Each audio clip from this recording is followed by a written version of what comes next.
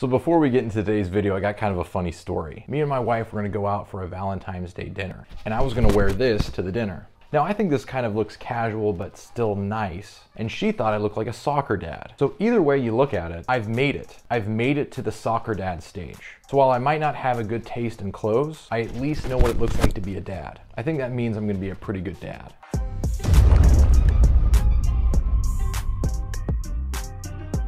All right, so let's go ahead and jump right into the main point of the video, which is 8 expert tips to end your weekend weight gain for good. Now, before we jump right into the actual tips themselves, it's really important to understand that 5, 6, 7 pound weight gain that you got over the weekend, it's not all body fat. In fact, very little of it is actual body fat. And that's because a lot of the things we eat over the weekends do 2 things to our weight. They increase water weight, and they obviously increase food volume weight, which is the food that's in your digestive system. Let's face it, we all eat more food on the weekend, and we typically eat foods that are higher in sodium and carbohydrates. As I mentioned before, this can lead to weight gain in the form of water and food volume. Just to be very clear, this is not fat weight. All right, now that we've gotten that out of the way, let's go ahead and dive right into the tips. Tip number 1, when you go out to eat on the weekends, know what you're going to order before you get to the restaurant. Doing so can help you manage exactly what you're going to eat. This doesn't mean you can't get your favorite foods and you have to order a salad. It just means you want to be aware of the amount of calories you're going to consume at the restaurant. And no, I don't mean putting everything in your MyFitnessPal and figuring it all out like that. I just mean have a conscious awareness of how many calories your meal is going to have, as well as all the other food that might be at the table, like the bread basket or the chip basket. Here are a couple of tips that I've used in the past that go along with this same subject. Sometimes what I'll do in the beginning of my meal is order a salad or a soup. Sometimes your meal might even come with it. The reason why this is important is because you're very unlikely to overeat salad or soup because they give you a predetermined portion. Whereas a bread basket or a chip basket is gonna come endlessly. So you could pretty much eat as much as you want, get full on that, and not even have room for your actual meal. Another tip that's helped me a lot in the past is when you finally get your entree, eat your protein serving first. It doesn't mean you have to eat all of your protein before you go onto the carbs or anything else. It just means eat the majority of your protein first. The reason why this can help is when you eat protein, your brain essentially says, hey, this person's eating protein. Protein is very filling. Let's start telling them that they're gonna get full pretty soon. This can help a lot with overeating because usually overeating is a result of eating foods that digest very quickly and that are extremely tasty that sort of mess with our satiety signals in our brain. So eating your protein, or at least the majority of your protein early on in your meal, can help you feel full earlier on into the meal, which again helps with overeating. All right, tip number 2, get a workout earlier in the day. So you might be the kind of person who works out during the week and doesn't work out on the weekend, but I would suggest something different. Move one of those workouts to a weekend day. While there's nothing magical or special about doing this, it might actually help to regulate your appetite on the weekend. Now, before we go any further, I don't want you to think that working out is going to offset the amount of calories you're going to eat later in the day. That's not the point of getting a workout in. The point of getting a workout in is to help keep a regular appetite throughout the weekend. It's not an excuse to eat more calories or to push the calories towards your muscle mass, although that would be pretty cool. It's about finding some sort of rhythm and helping regulate your appetite over time. Having a consistent workout schedule in general will help regulate your appetite, so sometimes moving one of those workouts to the weekend can help with this entire process. Again, this isn't a magic bullet or a cure-all. It's just a strategy you can use to try to change things up. If it works for you, great. If it doesn't, don't stress over it. Tip number 3, eat sweets and other foods that you would leave for the weekend during the week. Wait, what? How does that make sense? You're literally telling me that I should eat things that I would normally only save for the weekend during the week. But that's not clean eating. Exactly. Clean eating as an entire mindset is absolute bullshit. There is no such thing as clean eating, unless you're comparing it to eating food off the ground versus eating food that hasn't been on the ground. You gotta stop this good versus bad mindset when it comes to food, or this clean versus dirty food thing. It's only making your relationship with food worse. Anytime you have a bad relationship with food, it's gonna be very hard to stay consistent with anything that you do for your fitness journey or your body composition goals. So yes, eat some of the things you would save for the weekend during the week. If you wanna have Cheetos with lunch on a Monday, do it. If you wanna have chocolate on a Wednesday night, do it. If you wanna have a donut on Friday because Susie brought them in, do it. When you don't banish certain foods to the weekend, you have less anxiety about eating them because they don't become scarce. And when a food becomes scarce, you have an obsession with it, and we don't want food obsession. All right, tip number 4, make solid food choices earlier in the day. So you might be thinking that in order to eat the kinds of foods you eat at restaurants that are high in calories, that you need to fast the entire day or eat very, very low calorie foods in order to save those calories for later in the day. Here's the problem with that. It doesn't address a normal person's appetite, which is the more you restrict, the stronger the appetite grows. So a better strategy is having solid food nutrition earlier in the day of whatever day you're gonna go out to eat. So in the morning, make sure you have a fiber and protein rich meal. For lunch, make sure you have a fiber and protein rich meal. Throw some veggies in there,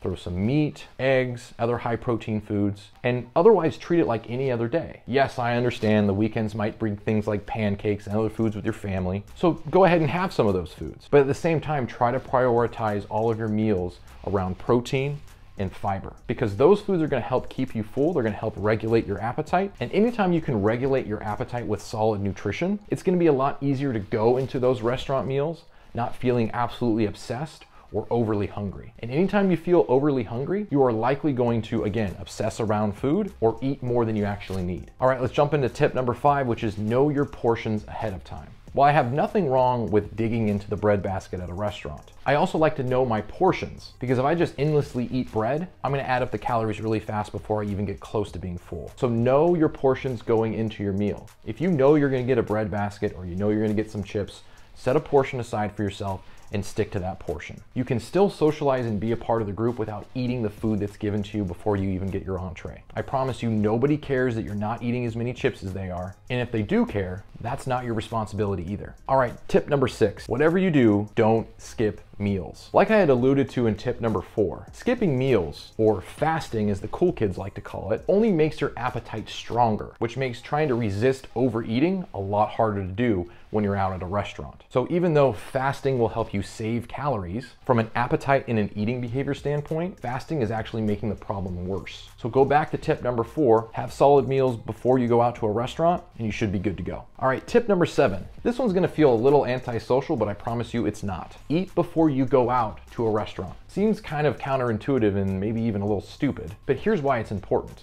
If you eat something relatively close to the time you're gonna go out to a meal, you don't go into your restaurant meal absolutely starving. I'm not telling you you have to have a Thanksgiving meal before you go out to a restaurant with your friends and family, but I am saying have a little something beforehand so that when you get to the restaurant, you're not reaching for the bread basket or the chip basket endlessly. Yeah, sure, you can have a little bit here and there, but anytime you let hunger make the decision for you, it's gonna be very hard to portion the amount of food you eat at a restaurant. Because you gotta remember, food at restaurants come in huge portions, not normal portions. So if you're not absolutely starving before you go out to eat, you're gonna have a much better relationship with that meal, and you're gonna have a lot easier time not trying to fight food obsession and your appetite screaming at you to eat. So again, not saying you have to have a whole entire big meal, but have a little something beforehand so your appetite isn't completely out of control when you go to that restaurant. All right, tip number 8. Is that 8?